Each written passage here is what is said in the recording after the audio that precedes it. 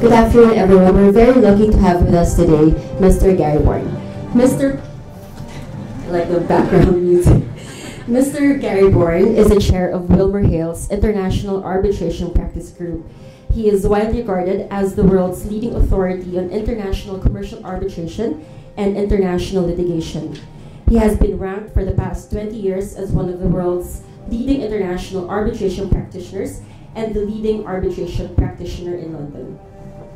Mr. Bourne has participated in more than 600 international arbitrations, including 4 of the largest ICC arbitrations and several of the most significant ad hoc arbitrations in recent history.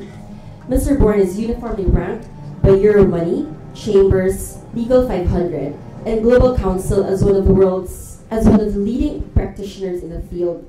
He is one of only 2 lawyers in the world and the only lawyer in London to receive Global Start status and Chambers rankings for international arbitration. Mr. Bourne has published a number of leading works on international arbitration, the most popular of which is International Commercial Arbitration, which we have all read. He currently sits as the president of the Singapore International Arbitration Center and is a member of the advisory board of the HKIAC, among others. So without further ado, let's all give a warm round of applause to Mr. Gary Bourne.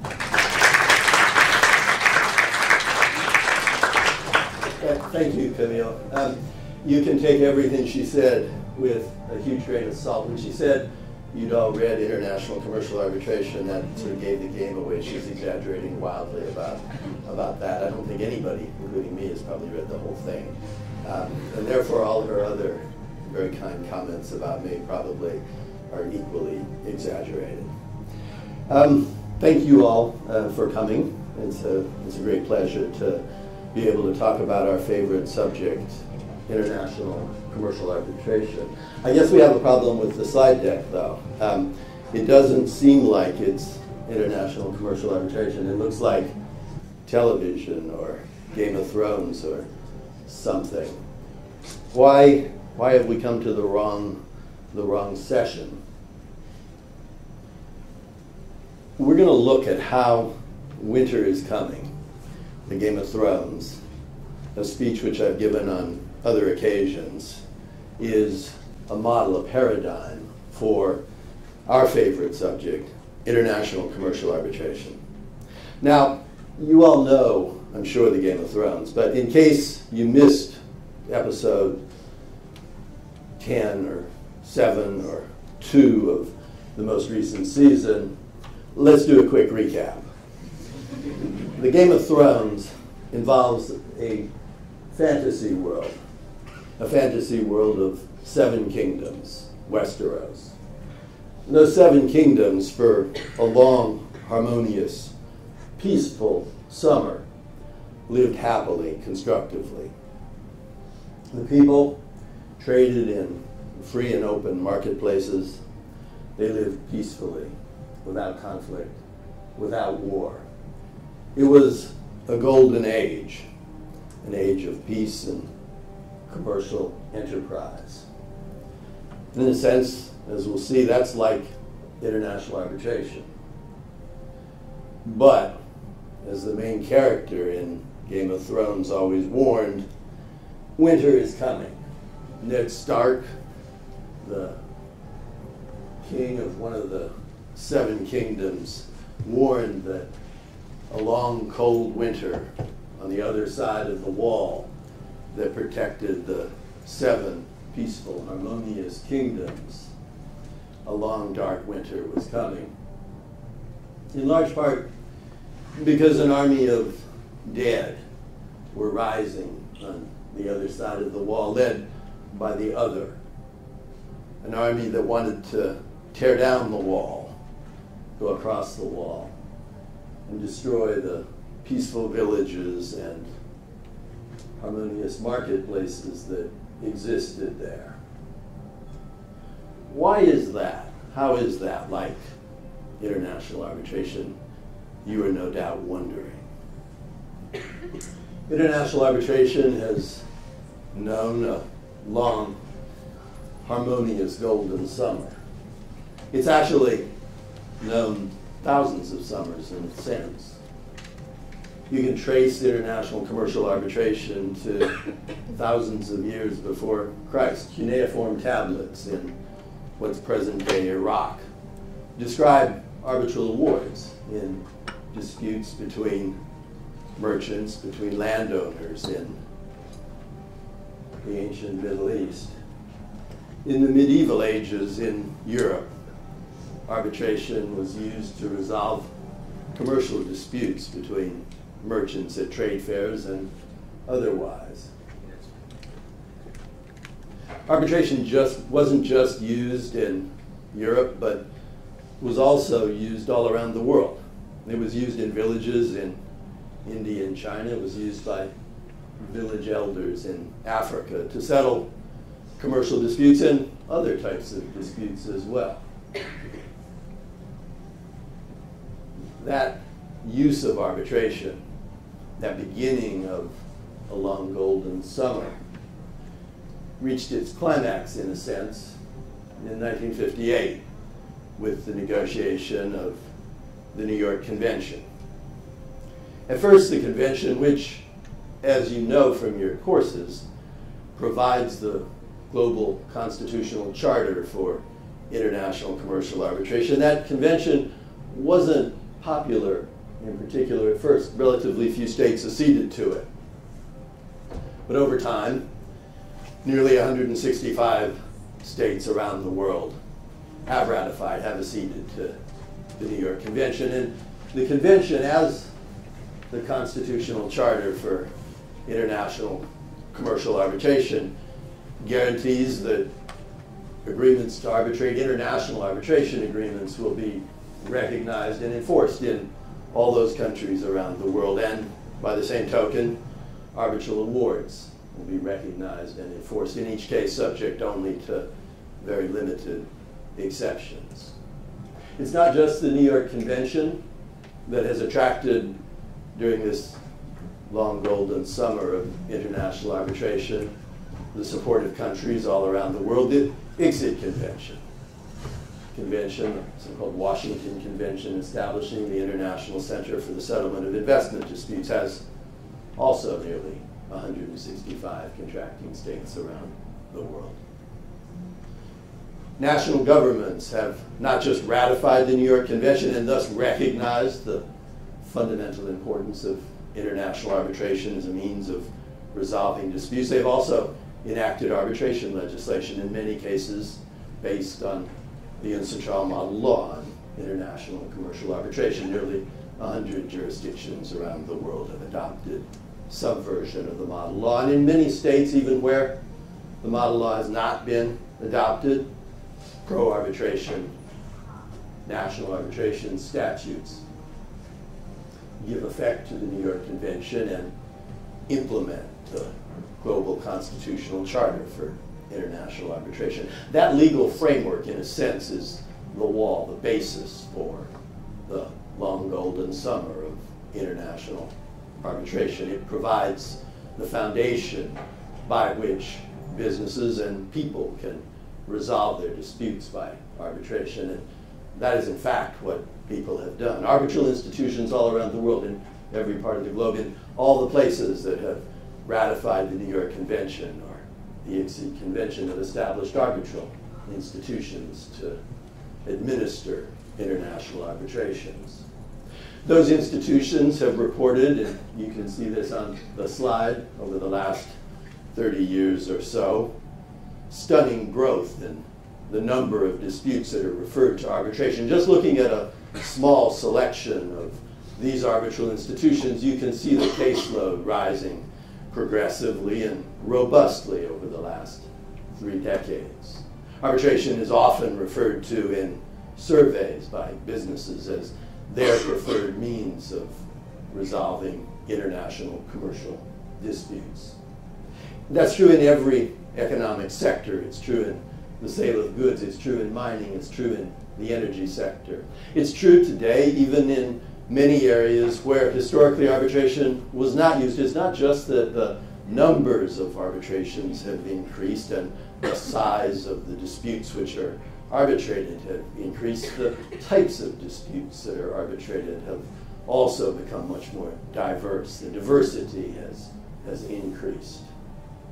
Businesses use arbitration to resolve their largest disputes. The Yukos arbitration, for example, resulted in an award of $50 billion. There's a construction arbitration on foot in Europe with claims in excess of $30 billion.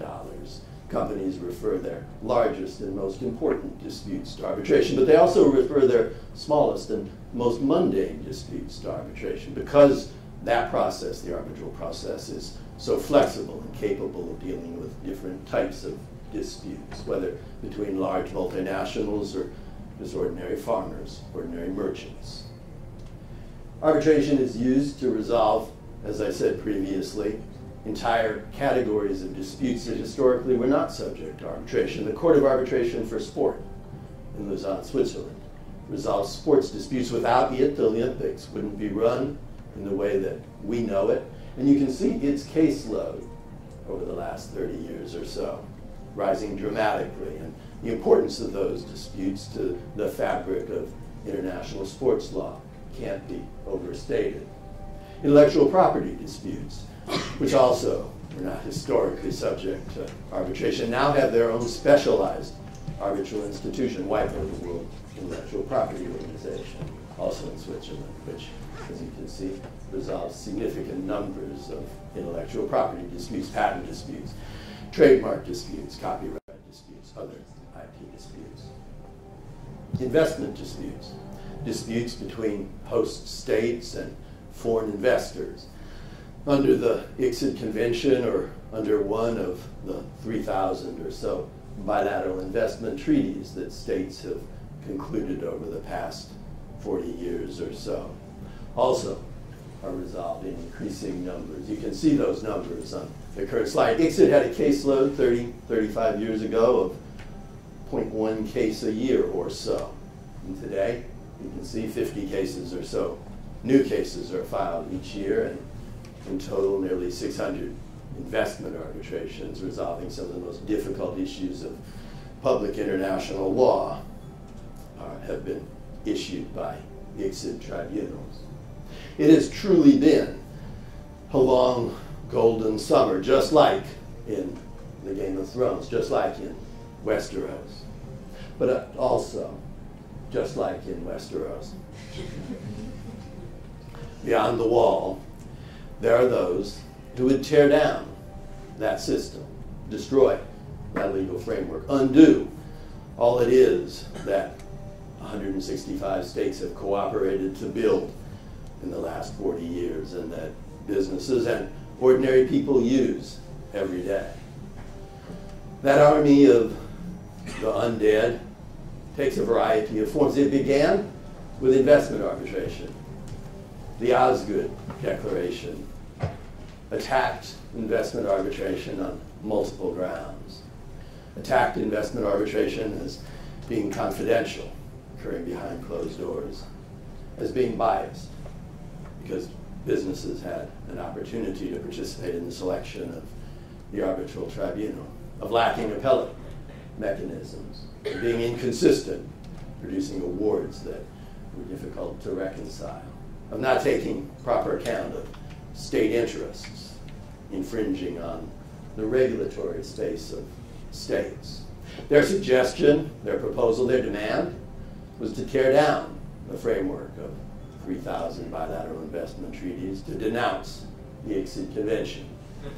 And indeed that happened in Venezuela. Other states, adopting precisely that rationale, precisely that rhetoric, denounced their accessions to the ICSID Convention and began either not to conclude bilateral investment treaties or to denounce or not to renew those treaties.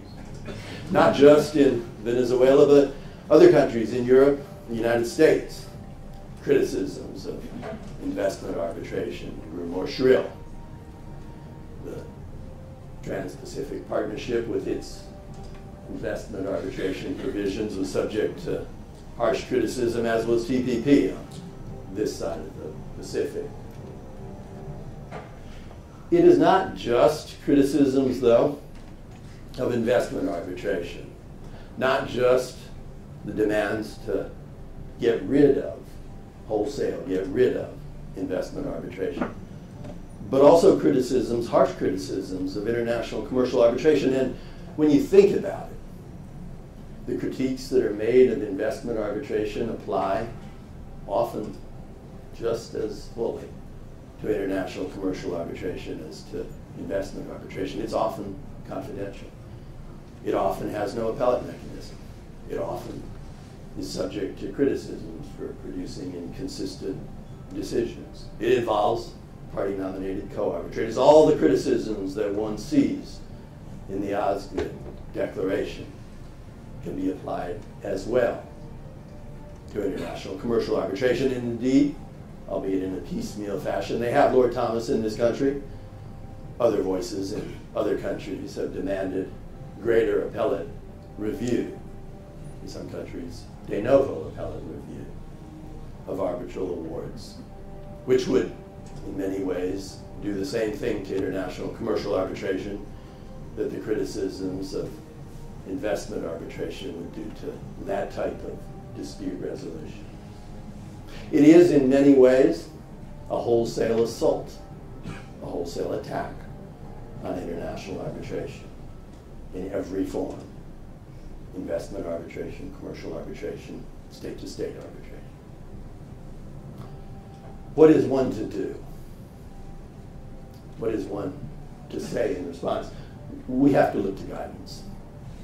We can look to Tyrion in the Game of Thrones. But for once, I'm afraid, he has little to tell us. He's distracted with other things. So, we'll have to change shows. Where can we look for guidance? If not the Game of Thrones, then the House of Cards. And we'll focus on what Claire says just today. Claire, I'm sure, would agree that there are two kinds of people in the world: those who hunt and those who are hunted. Arbitration has been hunted. International arbitration has been hunted for the last 5 years. And we have reacted. Those in the arbitration community have reacted to the attacks. They have, and you can see the decision here from a Canadian court, which points out some of the important, some of the fundamental benefits of arbitration. It points out those reasons why 165 states over 50 years have progressively acceded to both the New York Convention and the ICSID Convention. And it points out why international arbitration is the preferred means for resolving international commercial and investment disputes. It points out that, in a sense, one can summarize these benefits, which the court refers to on the slide as the 5 E's.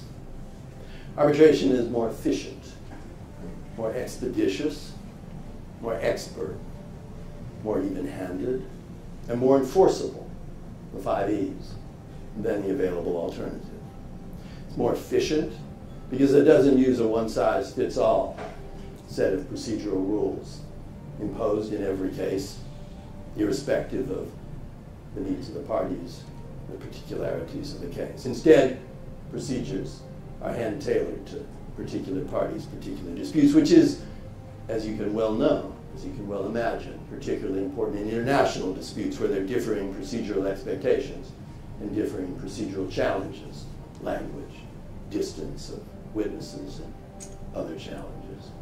Arbitration is more efficient because it can tailor its procedures, and it's more expeditious for the same reason. And because arbitration does not involve de novo review, at least today, unless Lord Thomas has his way, arbitration is not subject to endless cycles of appeals, which in some countries can take not months but years. And because lawyers, like taxi cabs, are paid by the hour, or the moment, the minute, that ultimately results in significant cost savings. For those reasons, arbitration is more efficient and more expeditious. It's also more expert for many of the same reasons. The parties choose a tribunal for a particular case. If it's a construction case, they choose a construction expert. An insurance case, an insurance expert. A joint venture case in Oman, an Omani lawyer specializing in joint ventures and whatever the subject matter of the joint venture may be. Choosing tribunal members based upon the needs of the parties and the character of the dispute instead of a one-size-fits-all standing panel of decision makers provides substantial benefits in terms of expertise. Arbitration ultimately, at least in the international context, is also substantially more even-handed. We all know how ordinary international litigations are conducted. Party A sues Party B in Party A's home state, State A. Party B sues Party A in Party B's home state, State B. They both pursue parallel proceedings and fight about jurisdiction, forum selection, choice of law. And ultimately, they fight unsuccessfully, each having won in his or her own home court recognition of foreign judgments. The only good news for Party A when it loses in State B is that State B's judgment isn't enforceable against it anywhere but State B. And the same goes for Party B. Arbitration provides an even-handed, international arbitration provides an even-handed means of international dispute resolution because of, instead of each party suing in its own home courts on its own home turf, one resolves the dispute in a neutral, objective, and independent tribunal, which both parties participate in selecting and which a neutral arbitral institution ultimately constitutes and makes decisions with regard to challenges and appointments of arbitrators if parties cannot agree. And ultimately, the results in the arbitration, the expeditious, expert, and even-handed arbitration are enforceable. The New York Convention that we looked at previously ensures both that arbitration agreements, unlike forum selection agreements, and arbitral awards, unlike national court judgments, can be recognized around the world. The results of that decision-making process are enforceable. And those are the reasons that 165 states or so have acceded to the New York Convention and adopted pro-arbitration national arbitration statutes. And those are the reasons that businesses look to arbitration to resolve their disputes, because it has those advantages compared to the alternatives. But in a sense, that's the hunted part of the story. That's the defense. It explains why arbitration isn't so bad after all. It explains how it has some procedural benefit. There's a more fundamental reason, though, that arbitration isn't just procedurally desirable, but good. This is the Constitution of Year 3 in the French Republic. It guaranteed, in some of its most important articles, in addition to guaranteeing equality, liberty, and fraternity, the right to arbitrate. It provided the citizens to resolve their dispute by arbitrators of their choice would not be infringed. That was a fundamentally important principle, not just for the French Republic, but for all of us. It's fundamentally important because in free, democratic societies, the rule of law ensures that we can choose the relationships we enter into. We can choose who we contract with and how. We choose who we marry and how. We can choose who we worship with and how. We can decide what relationships we want to pursue. All relationships, any of those that I mentioned and others, are imperfect. They all have problems. They all need to be fixed. They all give rise to disputes.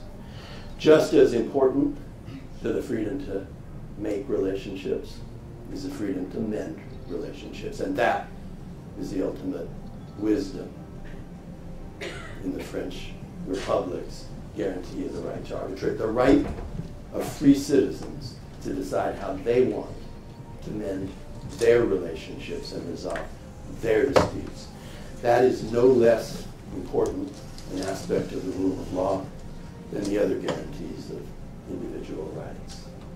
Now, unfortunately, not long after the French Republic's Constitution of Year One, the Napoleonic Code came into force, and Napoleon, an autocrat, had different views about how the disputes of French citizens should be resolved. They should be resolved only in French courts by judges chosen by the French state, by ultimately Napoleon.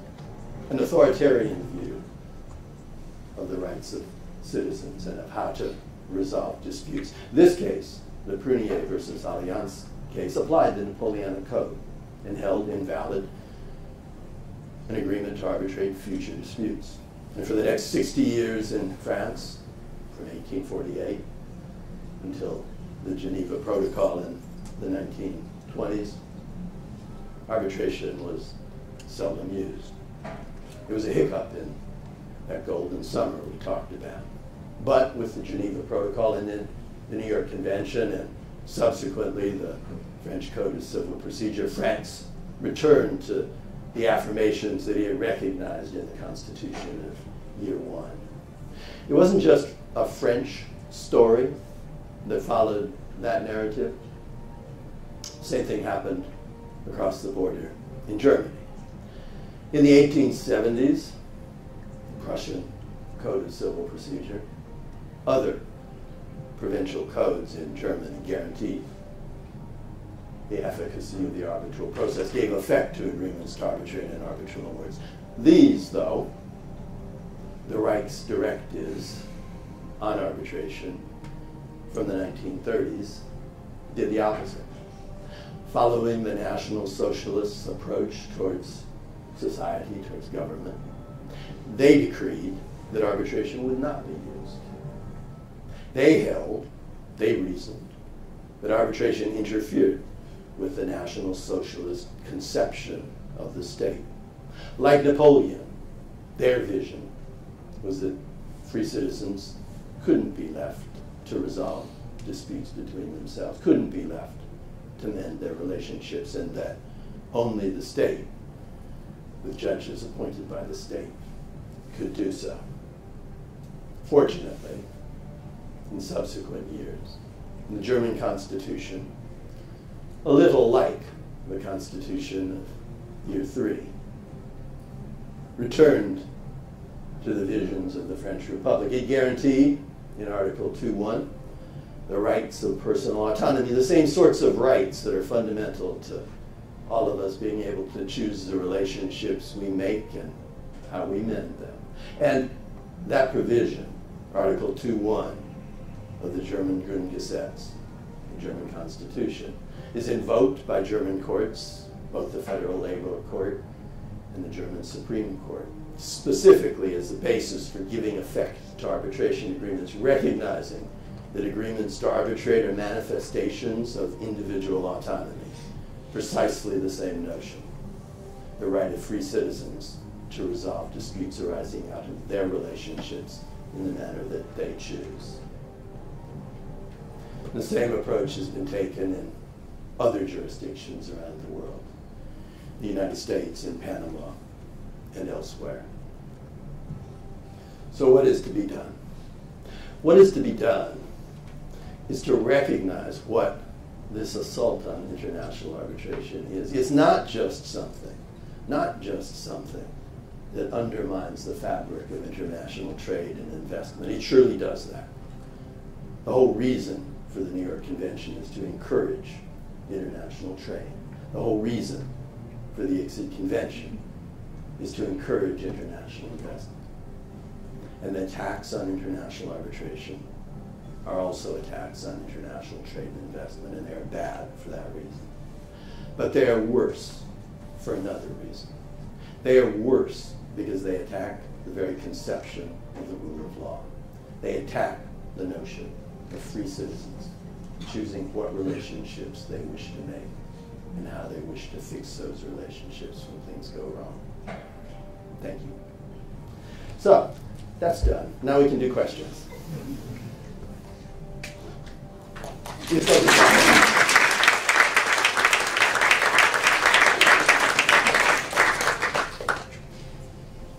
Yes. I have a specific question regarding investment arbitration. Investment arbitration has been regarded as a global administrative law, which controls and limits the sovereign powers of states. I understand that this year or the next year there's going to be like a period of renegotiation of some bits. What do you think it would be like the right approach in order to address like the concerns and the backlash against investment arbitration in the following years? Hopefully I've already in part answered bits of that question. It is of course true, right, that investment arbitration limits the authority of states, limits the sovereignty of states. That's obvious. Any international law does that. It's the whole point of international law. Rules to constrain what individual states do. The whole point of investment law is to provide guarantees against exercises of state sovereignty. Those are very limited guarantees, in fact. The guarantees that protect investors against expropriation, against denials of fair and equitable treatment are exceptions. The overwhelming majority of all state actions. Think about not thousands, not hundreds of thousands, not millions, not tens of millions of governmental decisions that get taken every day, but probably billions of governmental decisions that get taken every single day. 99.999% of all those decisions are never subject to any question, much less any challenge under international law. It's a tiny fraction of all state actions that actually give rise to claims under these exceptional international protections. But those protections are fundamentally important. They guarantee the property and the basic human rights of foreign investors. And it is, in fact, the reason that states have acceded to the ICSID Convention, that they recognize that these are extraordinarily important guarantees that ought to be given effect. Now, there are criticisms of that, and I think a proper response to the criticisms of investment arbitration is firstly along the lines of what I've sought to do by describing the benefits of arbitration and also its importance. But also I think to focus on how many of the criticisms of investment arbitration are actually criticisms of substantive international investment protections. The criticisms aren't so much of arbitration as a kind of dispute resolution mechanisms. To be sure, there are those criticisms, but the real target of these attacks, and in a sense your question reflects that, the real target of these attacks is international law protections that, in your words rightly, constrain the sovereignty of states. Those international law protections would constrain the sovereignty of states regardless of who administered those protections, whether it was an investment court or some other kind of body, whether it was the ICJ or an expanded jurisdiction or ITLOS or some EU investment court. And so I think the real and important step in addressing these issues is to clarify that what's really being attacked in many instances is substantive international law protections. More questions? Yes? To what extent investment arbitration tries to protect, and to what extent investment arbitration is equipped, and maybe it's already equipped, to look into issue of human rights protection, like the award in Philip Morris case, which was, as I understood it, was based on steps that states can make to protect health of its citizens. And which case was this? What was the name? I didn't hear. I think Philip it's Morris, tobacco company. I don't smoke, so this name sounds meaningless to me, but the idea was that I think it was Argentina. Uruguay. Uruguay, okay, which took measures for restrict advertisement of tobacco products, and the tobacco company claimed that it was expropriation of its investment, its trademark portfolio. And as I understood, the idea was that Uruguay was actually aiming on protecting health of its citizens, and it was international obligations. And to what extent international arbitration can look into these issues when the state takes certain measures to improve ecology standards which were absent when the investment came to a specific state, or to regulate some, I don't know, alcohol production or something similar. But maybe more about ecology, because I think in the developing states the standards for ecological protection are lower than in the developed states. So, and speaking of alcohol, there will be drinks when we're done with the Q&A. A couple threads to an answer, and then you can weave them together in whatever way you think best. First, I think it's very clear that investment arbitration and perhaps more specifically investment law protects human rights. It protects against expropriation of property. The right to property is a fundamental human right. It's one of the safeguards against arbitrary state action, the guarantee that people can have their own property. It protects the right to fair and regular judicial proceedings, denial of justice, and other guarantees similar to guarantees against the denial of justice, guarantees against denials of fair and equitable treatment, where states engage in arbitrary actions that hurt foreigners in particular ways. And in that sense, investment law is very much like customary international law, which protected foreigners, aliens, against various types of governmental abuses. That is a core aspect of international human rights. And investment arbitration does that. It's indeed the heart of what investment arbitration is. It is also true that in doing that, it sometimes comes in tension with other protections for different human rights, including rights to health, education, water, environmental protection, and the like. And it is right, because international law needs to evolve and develop, that those competing tensions and concerns get taken into account. They get taken into account both by arbitral tribunals. Philip Morris lost both its cases. It lost the Uruguay and it lost the Australian case, and indeed had to pay legal fees to the states that it brought claims against. Those tribunals recognized, in the case of the Uruguay award, explicitly the importance of the government protecting public health. One of the arbitrators dissented, but the majority of the tribunal gave resounding affirmation to the importance of protections for health and safety. It's not just arbitral tribunals that recognize those rights in their substantive decisions, but also procedurally.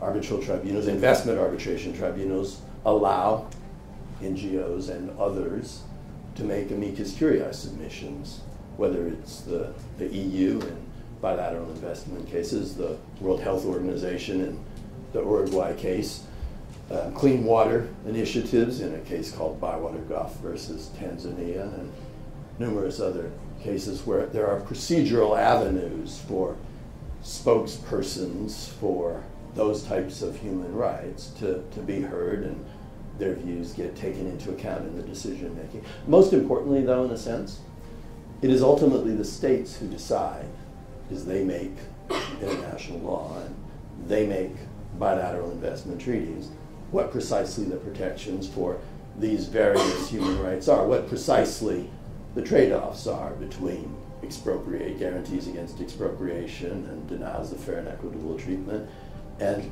protections for the environment or health. They renegotiate their bilateral investment treaties, and multiple states have. They change their model bilateral investment treaties in order to make more specific the protections, sometimes limiting them, sometimes expanding them, and also to ensure that particular areas, environment, health, what have you, get taken into account. And that is the ultimate safeguard. If states conclude that these protections should be recognized, they do so. And arbitral tribunals do as well. Next question. In the very back. And then over here. Thank you, Mr. Dorr. I'm not a big fan of the, was it Winter's Coming? It's also concerned me because attack on arbitration is also attack for my colleagues and me as well.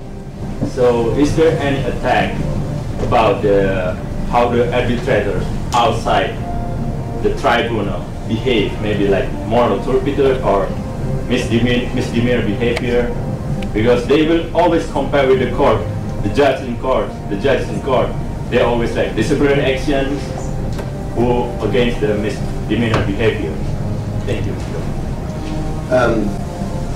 I think that's a good point. I'm trying to think of one of the interesting things about arbitration is to compare the incidence of serious complaints about behavior of arbitrators, international arbitrators, especially in investment arbitrations on the one hand, with complaints about national court judges on the other.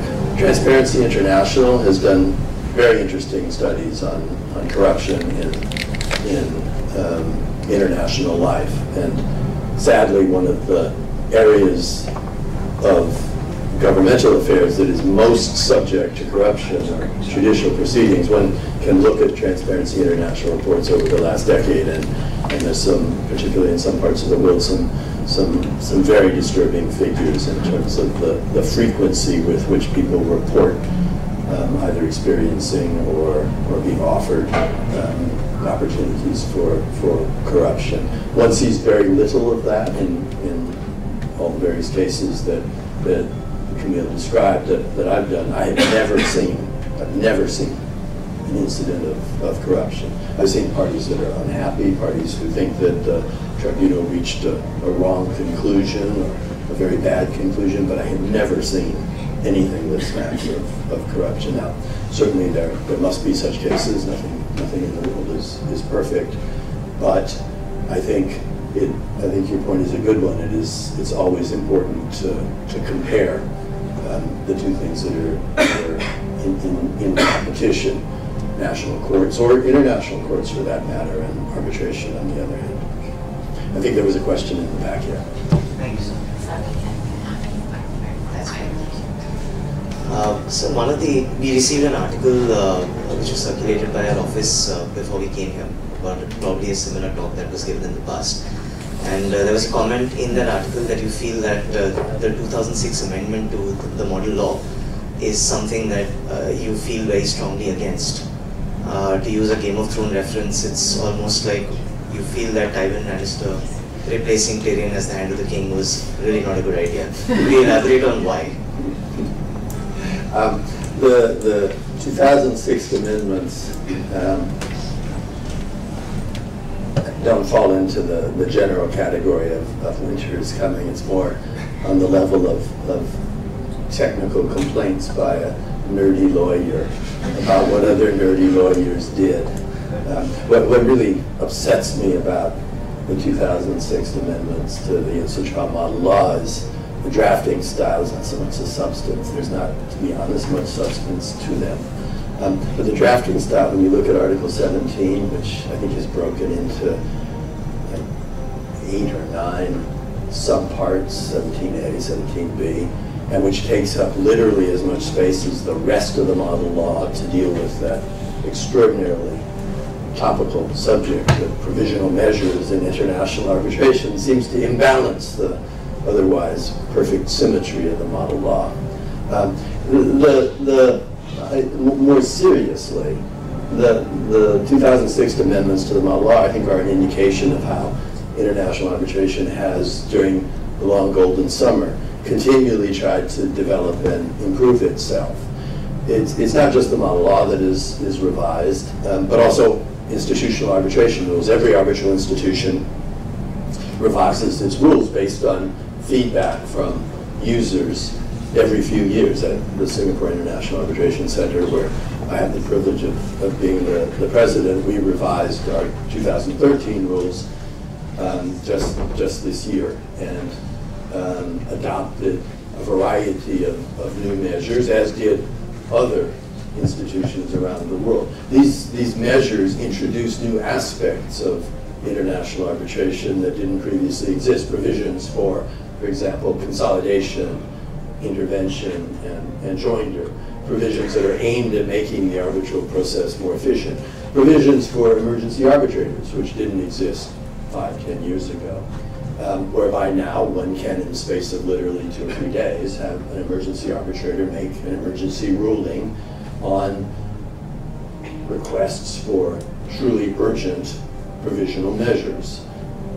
Colleagues of mine here at this law firm sought and obtained such measures 2 or 3 days ago in a proceeding that lasted less than a week. But it's an example of how international arbitration develops and improves itself. You can find other examples in the same vein. There are provisions for early dismissal, provisions for expedited procedures whereby smaller disputes are resolved extremely quickly today in 6 months if they're less than in the case of the SIC rules, less than around $5 million US.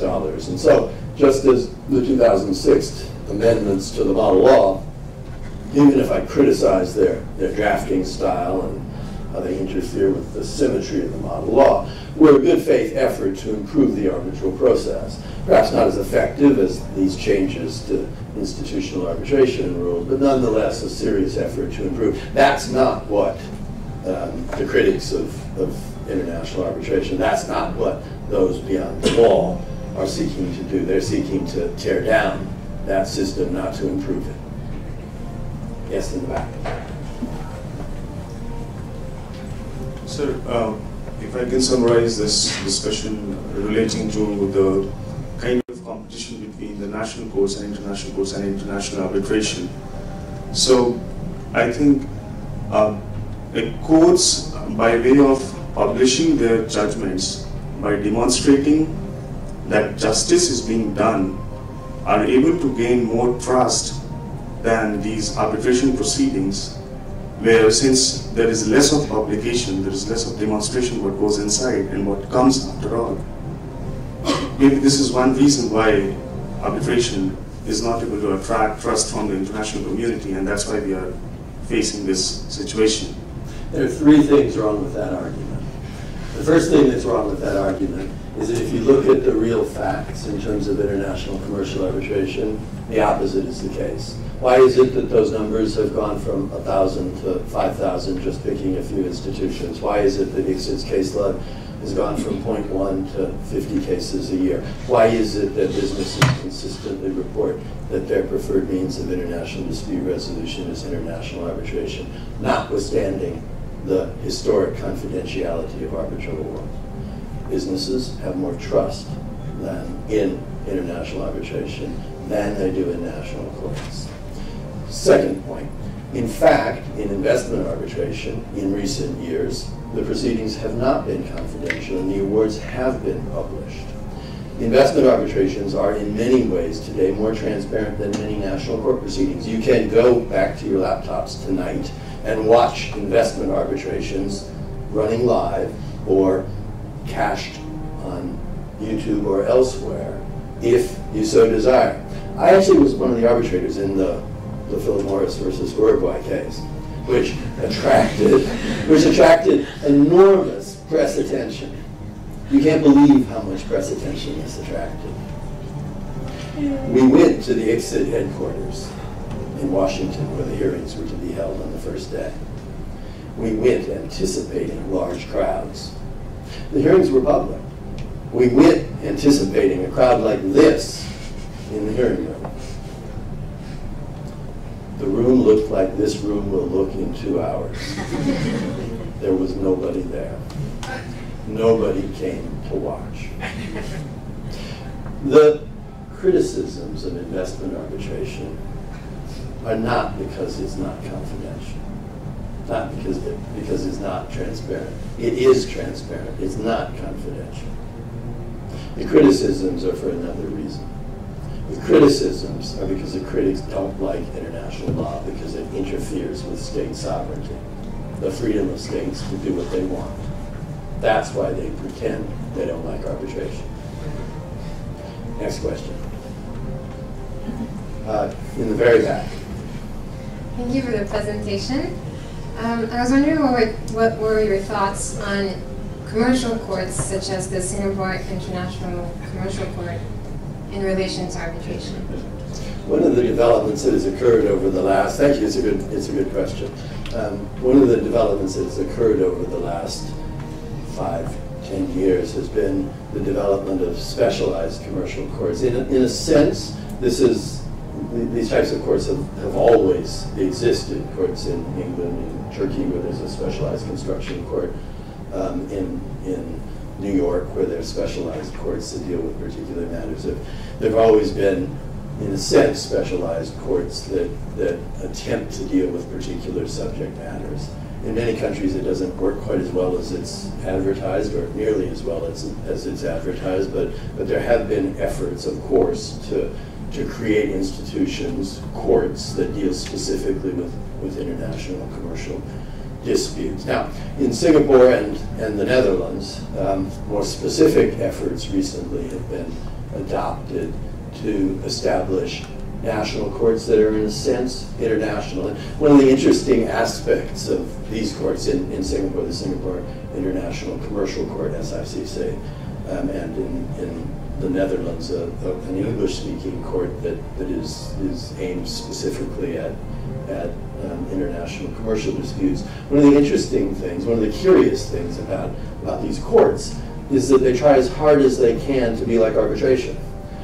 They allow for a case-by-case development of specific procedures as opposed to one-size-fits-all application of local domestic rules of civil procedure.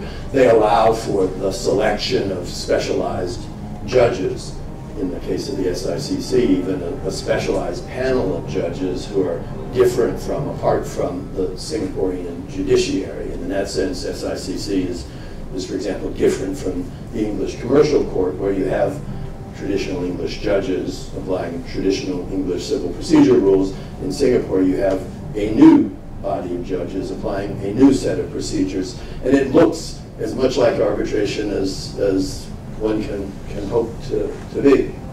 And I think that's revealing in a sense. I think it reveals the truth of the 5 E's that I spoke about, the importance of those values, because these new institutions seek to be as much like international arbitration as they can be. I think the jury is still out, if I can mix my metaphors, on whether these international courts will succeed.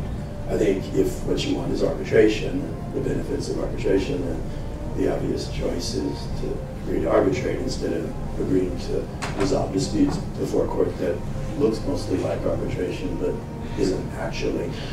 Critically as well, international arbitration continues to enjoy the benefits of the New York Convention, the ability to recognize arbitration agreements and arbitral awards in 165 countries around the world. The Hague Convention for the choice of court agreements is still in its infancy. There are significant architectural flaws in it, and I suspect it will remain in its infancy for some time, perhaps forever. And at least while that happens, arbitration continues very clearly to enjoy benefits of enforceability that the commercial courts cannot possibly compete with. I think we're getting close to perhaps we take one more question and then we can move to the alcohol that has been foreseen. I would like to hear your thoughts about the process of selection of arbitrators. If you think that it should change or not, or maybe, for instance, what Jan Paulsen advocates about this ending with the arbitrators selected by the parties and get all the arbitrators being selected by the institutions. Jan didn't read the French Constitution, and he should have. Mr. Paulsen has championed an idea, I think it's an idea, and I'm sure actually we're going to think about it, is championed a suggestion that there be no party-nominated co-arbitrators in international arbitration because he thinks that party-nominated co-arbitrators are biased. They inevitably tilt towards the party that nominated them, and that that's a bad thing. That, I think, broadly stated, is his argument, his views. He's been joined by Albert Jan van den Berg, who voices similar conclusions. He did, Professor van den Berg did a study of arbitral awards and arrived at the stunning conclusion that in 15% of all cases there were dissents, and that in most of those instances the dissents were by a co-arbitrator who had been nominated by the losing party. This was an aha. I had discovered that co-arbitrators tilt towards the party that nominated them. Those are really curious views, both in light of history, the French Constitution, practical reality, and, in my view, sound, reliable decision-making. They ignore history because since those cuneiform tablets we began by looking at, arbitration has involved the very simple, uncomplicated means of selecting tribunals. One party chooses one arbitrator. The other party chooses another arbitrator. The two co-arbitrators attempt to, and often do, select the presiding arbitrator, and if they can't, an entirely neutral arbitral institution does so. That has worked since the cuneiform tablets. You can go back to ancient Greek treaties, to medieval land deeds, or agreements between principalities in Europe, to early treaties between the United States and Great Britain, to virtually every set of institutional arbitration rules since the 1920s, and you will see precisely that same mechanism. Because it's simple and reliable, and most importantly because, and this moves to the second reason, it gives effect to one of the most important aspects of arbitration, the party's right to resolve their dispute by arbitrators of their choosing. And the choosing comes when the parties choose, each party choosing, a co-arbitrator.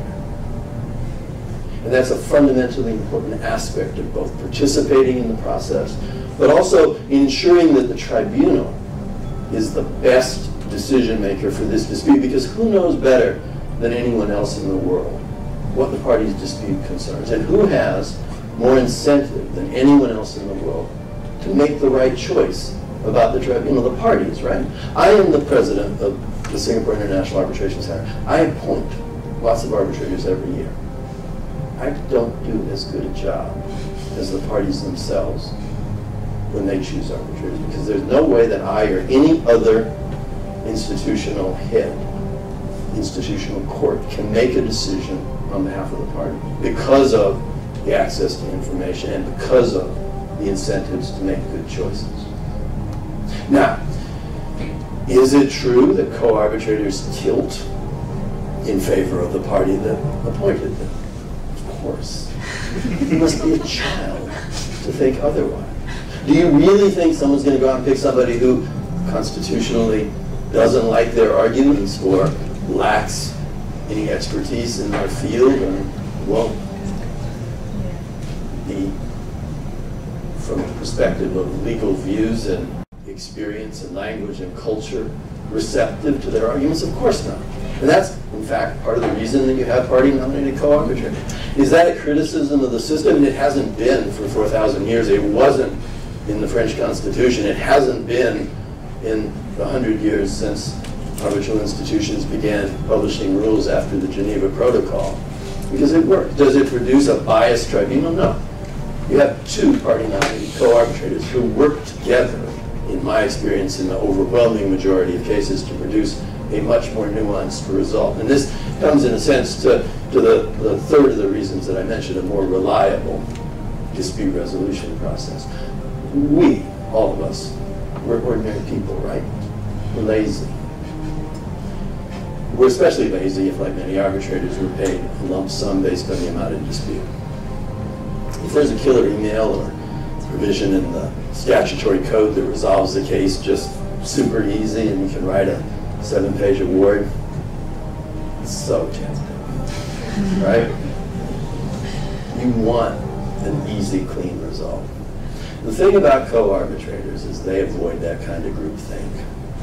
The thing about co-arbitrators is they're the ones, when you go back into deliberation, say, actually, that code provision doesn't apply because of this decision and this other decision. We can't rely on it. And there'll be discussion about that, and sometimes the co-arbitrator will be right, and sometimes will be wrong. But the important thing is the co-arbitrator does not take the easy way out. The co-arbitrator engages proactively in a process that requires his or her views to be scrutinized. That isn't lazy. It's a process that ensures that the result actually takes into account all the interests, all the relevant information, all the relevant legal provisions. In my experience, it produces much more nuanced decisions. I'd much rather be a member of a 3-person tribunal than a sole arbitrator, because then I'm not tempted to be lazy. And then I am challenged or assisted by the views of the other co-arbitrators. I think it's a process, actually, that is one of the main benefits of arbitration. I'm not sure quite why Mr. Paulson and Mr. Vandenberg chose to attack this. It may be that one gets lots of attention. Not as much attention as one does with really good special effects, but one gets attention. I think that was the last question. As I promised, there's alcohol. Thank you very much for your attention. I hope you